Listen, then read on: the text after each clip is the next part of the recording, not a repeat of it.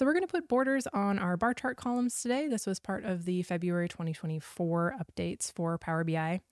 And you might be saying to yourself, but Christine, this is just a toggle, like you just turned it on, right? And that's true, but it took me longer than I'm willing to admit to figure out how to do the color matching on it, where it's not a specific set color. So I thought it was worth a super quick tutorial. So to start off with, I have a visual here that is just a plain bar chart.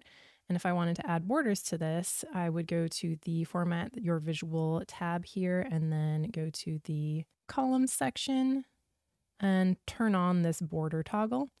And in here, you can set the width if you want to, so you can make it a little bit thicker. And this border on a plain bar chart without the stacked columns is good for accessibility reasons. So it is easier to differentiate where the edges of the bar are for someone who is visually impaired. So if we want to add in then a legend to get the multiple colors, I'm going to drop in back over here the subcategory, and this is going to look really funny when I first drop it. The borders, if I come back here, what this hide inner border does is it toggles whether or not you can see the dividers between the different color sections. So I can turn that on and they'll disappear or back off. To get the column matching, what you do is you toggle this on and then you set the transparency of the bars, okay? And the thing is that this transparency isn't the one you want. So this is where I started. I was thinking like, oh, you just, reduce the transparency of the borders. It doesn't seem to do anything when I adjust it. I don't know if it's me or what, but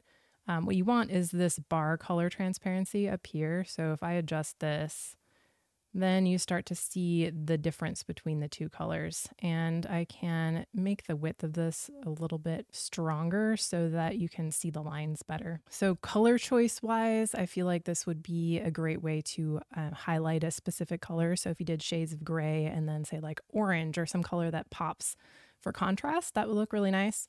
But you could also do like a gradient of colors. That would be kind of cool. But trying to follow visual best practices of having your colors be meaningful would be a good idea. And one thing I do notice is that the legend colors don't change along with that bar transparency color change, which gets kind of awkward when you have a really high transparency. Because it just always matches the border color instead of the color of your bar, which isn't necessarily what you would expect. So if you're thinking to yourself, oh, bar borders are cool, what if we had conditionally colored bar borders? That was kind of the first place my mind went when I saw this. So if you wanted to say highlight the outline of a particular bar and say, this one is important for some reason, make a line around it in red. Apparently that is on the roadmap. So they're planning on adding conditional coloring for the borders along the line. I don't know when it is exactly, but it's on the roadmap. So keep an eye out for that. And that is everything today. So thank you for watching and have a great day.